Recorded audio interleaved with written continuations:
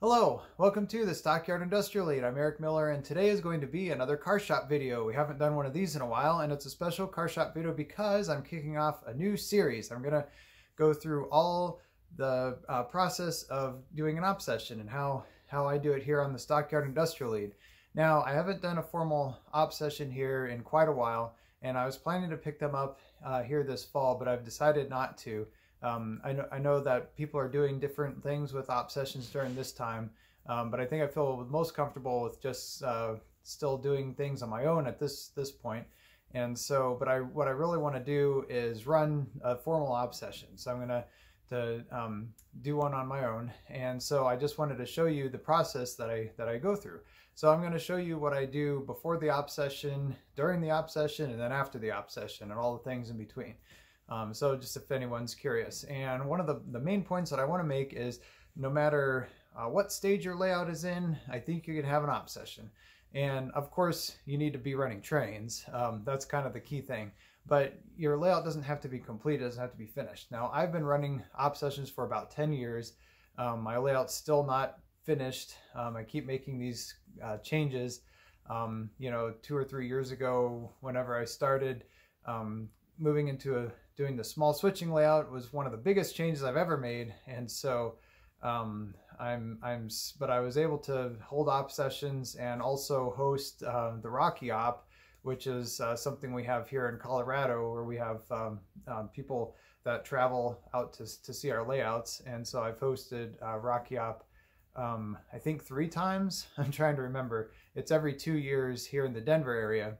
And so even through all these changes, I'm still able to do that. And so I think it's important to stress that no matter what stage your layout is in. Like I said, as long as you're running trains, you can hold an op session. And so I want to point that out and stress that and kind of show you an example of that being my layout. So anyways, the first step before holding an op session is basically, let's say after you've just had an op session and now you're getting ready for the next one, what do you do? And so as this car shop series shows, basically what I feel is important is to take stuff that happened in the last op session and fix it. And so there might be some things with the track. I have my own track project going on that I'm going to wrap up before the next op session.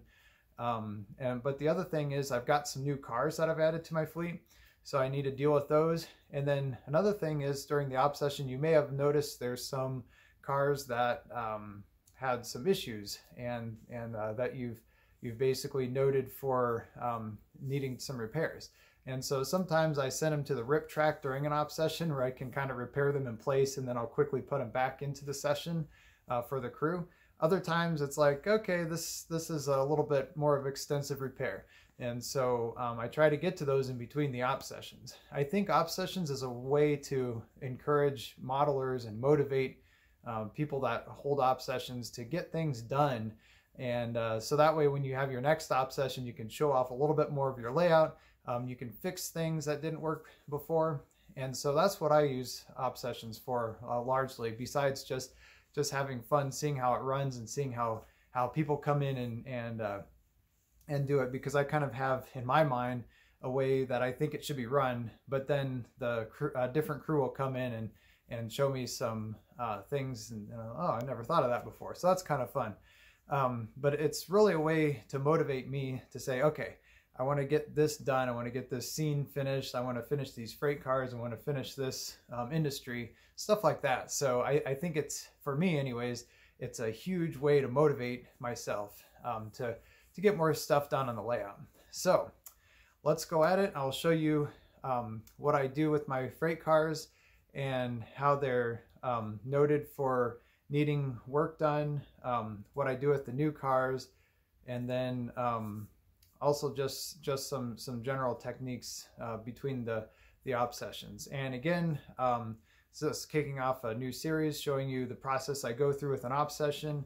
I think it's really important to stress that, again, you don't have to have a complete layout in order to hold op sessions and run trains with friends and stuff. And I think it's a huge way to motivate to get things done in between. So hope this is a helpful video for you. Hope you enjoy watching it, and let's get into the freight cars. Okay, so here we are at the workbench where I do most of the work on my cars, except for, you know, there might be some, like I mentioned during an op session, that are more repair in place and easy to fix. But usually I take them back here to the workbench, and so I've got some in different stages of repair right now. So these three cars that we're looking at first, the Golden West and the two SPSFs, these are all new cars that I bought recently, at least since the last time I've operated. And like most new cars, they come with the plastic knuckle couplers here, and so I always replace these with metal KD couplers. So one thing that I feel that it's very important for all of us modelers to have are specific standards, and these can vary by modeler and layout. It's totally up to you, whatever you want to do. Now I've kind of adopted these standards as I've operated on other people's layouts and seen what other people do. And so one of my main standards is metal couplers. And so I usually go with the KDs. Sometimes cars like a nice Walther's car, an Intermountain, will already have couplers on it. As long as they're metal, then that's perfect. Now what I really like are these KD 148s, the whisker couplers, because then you don't need to put in the copper plate there. But I'm almost out of them, and so I actually have a couple of number 5s that I need to install. So the other... what else do I have on my workbench? I've got these cars that were sidelined for defects. This one was one that uncoupled during when I was recently operating, and so those are important to take note. Now what I used to do on my old layout when it was larger is I had a sticky note pad that I would hand out as part of my tools for an op session and tell operators that, hey, if there's any car with a defect, note it on the sticky note, either put it on the car or put it near where the car is, and so that way in between the op session I can fix it. So that I found was important and helpful. What I do now, since I have such a small op session, is I just tell the crew, hey, if a car has a defect, just tell me about it, and then I'll easily remember which one it was and what the defect is. So things are a little bit simpler these days.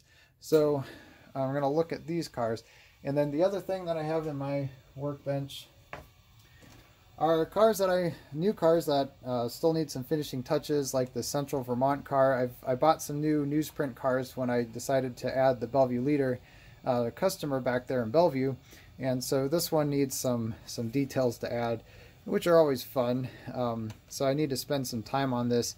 I want to at least get it operating. Now this one did come with these nice proto metal couplers, but I want to add these details on it. It probably is operational. It's got metal wheel sets and the couplers, but I would like to add the details to it. Eventually it'll need some weathering too. Protomax couplers right there. So those are very similar to KD, so I'm okay with those. So that one is kind of a sometimes I'll categorize these as like, these are very important, these cars that are in the system that I need to get to before I operate, and then these are kind of, you know, would be nice. And then I've kind of got Dreamland over here with the Central Vermont car. If I get to it, great. If I don't, that's okay too, because I've got a couple other newsprint cars that I'm using now that are just fine. Okay, so let me show you how I check the coupler heights, and then I'll show you how I replace these couplers real quick. So as I've mentioned, I find it's important to all have our own standards. For the most part, I've adopted the NMRA standards, and that includes the weight standards. I really like that. So one of the things that I did is I bought these KD coupler height gauges, and so I like putting 2 on a little test track here, so it's easy to test each one. Now this one comes just barely under the gauge, so it's really not that awful, but it does warrant, since I had an issue with it, and you know, I really want everything to be trouble-free on the layout as much as possible, because that's a real headache for when you have visiting crews. And if you have too many nightmares out there, too many gremlins, the crews aren't going to want to come back and operate on your layout. So I'll go ahead and add some washers. Now one of the things I did, these are like the standard Ather and Roundhouse bulkhead flat cars, pretty good for operations. One of the things I did was I replaced these wheel sets with 36-inch wheel sets, and that was already a boost to the height. But I'm going to go ahead and put a washer in there. I've got 2 different sizes of washers. I've got these these gray ones over here, which are a little bit thicker, and then these red ones here. Sometimes you might want to add multiple ones. Let's put one of these red ones in under each truck and see if that solves it. This is pretty simple. It's just a matter of taking each of the trucks off. Okay, so you can see here, got the truck off, and I'm just gonna put one little red washer right on top there. Put the screw back in there on the truck. Screw it back in. In general, I usually screw it in tight and then back it off just a half a turn or so. You want it to be nice. Hello. Okay, you want it to be nice and fluid, but not too wobbly. Okay, that's good. I've already replaced the other one. So now let's line it up and see if our height matches a little bit better.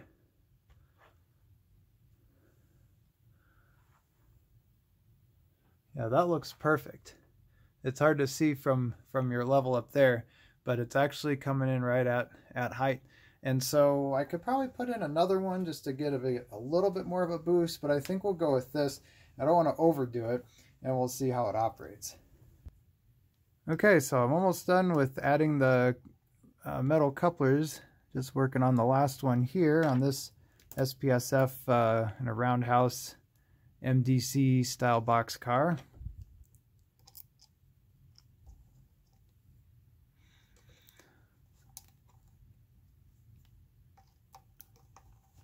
This has the simple coupler box with screw style, which is usually pretty easy.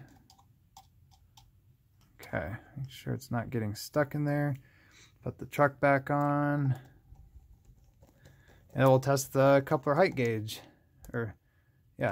Test the coupler height with the coupler height gauge. Now these two cars are a little bit trickier because they had these are Athearn cars as well, but they had some weird configuration with the coupler box. I don't know why it's so hard for manufacturers not just make a simple coupler box with screws in it, but it's beyond me. Okay, so basically those cars are ready to go in service, and we'll test the height on them next. Okay, so now we've got our cars basically ready for our op session. The red SPSF car back here, I did have to add a little washer to each of the trucks to get the height up a little bit, but now all these cars are good to go and in service. So what I'll do next is I'll put them into my JMRI system and just basically add the cars to the roster, and then I'll let the computer figure out when they are going to get called out. So otherwise I'll just put them in the freight car drawers down below here, and they'll be ready to go whenever they are called for service. So that's basically it. So that's kind of what I go through with my freight cars between each operating session. Again, with the new cars, I make sure that they have the standards that I have set in place for the layout. So the metal couplers, the weights check out, the metal wheel sets, and then as I get to it, I'll weather them eventually. And then I also, as I mentioned, I'll get to any defect cars that have been noted for defects during previous op sessions, and also any other projects that I'm trying to finish up, kits to build and things like that I want to see in the next op session. You definitely don't want to wait until the day of the op session to do stuff like that. So anyways, that's basically for today's car shop. That's all I've got. Feel free to ask any questions, comments, anything you want to see in future videos. The next video I'll plan to show you basically what I go through right before each operating session. So the things that I have for the crew to use, and how the JMRI switch list works and that sort of thing. So the procedures that I use just before the op session. So I'll go through the next video, and then we can get to operating. So thanks for watching, everybody. Hope this was informative and helpful. Maybe give you some new ideas, even if you've been operating for 30, 40 years. Might be some good takeaways. So again, feel free to leave any comments below, and I will see you next week.